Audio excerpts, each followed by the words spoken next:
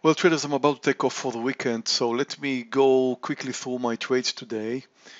Here's how it looks like. I had a beautiful trade in DFS, EPZM, second winner, Intel, third winner, MU is coming from yesterday, trade that I left open, and SYF, $1,300.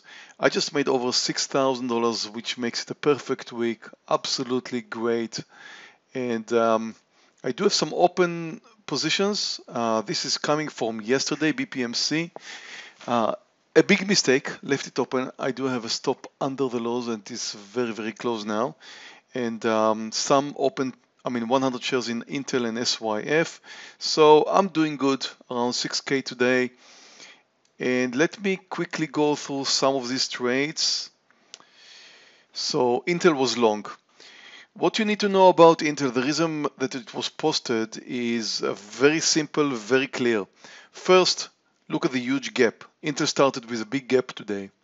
Now, Intel is up today 7.5%. Now, Intel is a huge company.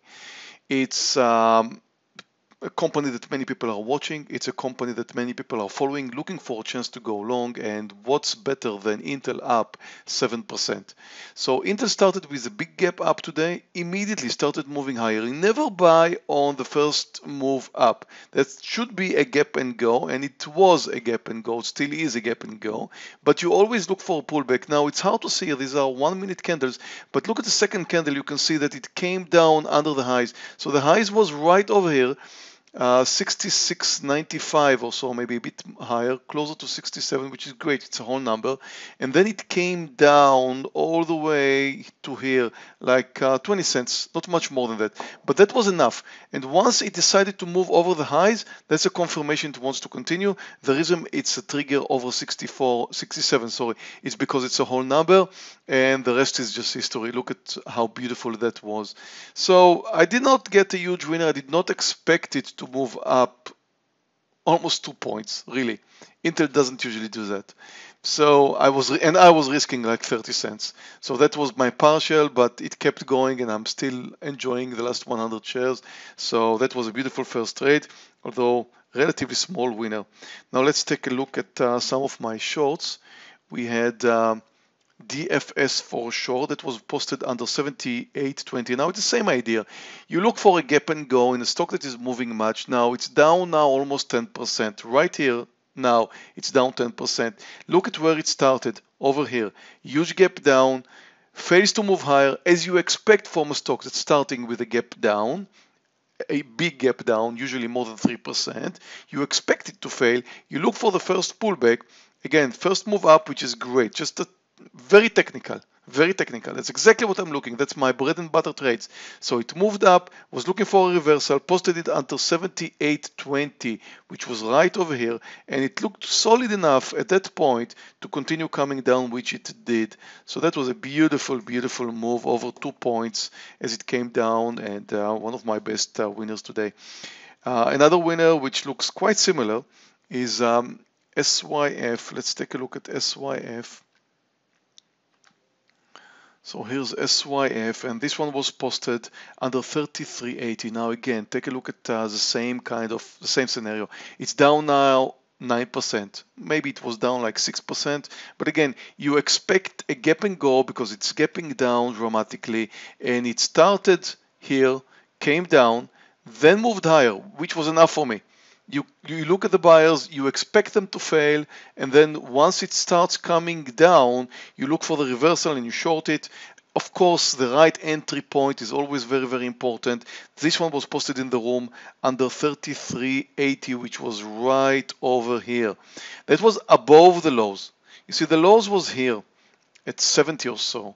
So I posted it approximately 10 cents above the low because first, it was enough. It was a clear reversal. Second, at that point, I was expecting it to break down under the lows because it came down with nice momentum. And again, you need to see the volume, you need to see the technical formation. And sure enough, it came under the lows nicely, pulled back a bit, and look at this huge, huge move all the way down to 32 something. So this one moved more than a point, a beautiful trade in SYF. And the last one was EPZM. Let's take a look at EPZM. I was looking to short it today under 24. You may remember I posted it in the room as it came down, consolidated near the lows. That could have been a nice breakdown formation here. Nice kind of a bear flag, if you like, but that didn't happen. I was looking for a breakdown under 24 whole number. It was supported at the 24 very, very clearly, but then it decided to move higher, which was kind of strange because the stock is down right now 11%. I think I was looking at it here and I said, well, it's down like 6 or 7%. It shouldn't continue. I was looking for the first sign of a pullback. Now look at how beautiful it continued to move. It moved higher. First sign of a pullback was clearly this candle. I posted it here. Under 24.85, actually initially under 24.80, then I mentioned in the trading room it should be 24.85, which was right over here. Now, why did I do that? Did I know it's going to stop moving higher? No, I did not know that. But what was nice about this trade, I had a good risk-reward ratio. So stop over the highs or even before that, could have been here. And likely to come down because it was down 6 or 7%, and it did come down. Although this pullback here was a bit too much and it took me out the rest of my quantity, but look at what's coming next. So it was a relatively small winner for me. I'm going to finish my day up over 6 grand, and that was beautiful. And it's just an amazing trading session today, and it comes after several good trading sessions this week. So I really had fun. I hope you guys had fun too. And I won't be trading next week, as I told you a few days ago, those of you who missed, because I'm flying for a wedding. AJ Ajinkya is having a wedding next week in India, and I'm going to visit him there. I was invited, and I'm very, very happy to come over.